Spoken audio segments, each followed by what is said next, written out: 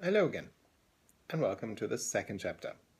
This chapter looks at how consumers derive and create value, especially through social consumption experiences like, for example, unboxing, in which social media can play a prominent role.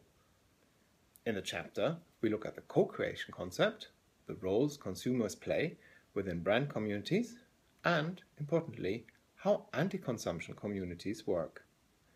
The chapter also discusses critiques of the co-creation concept and asks how the idea of co-creation can become central to marketing and how it makes marketing very different to the traditional view of how marketing operates.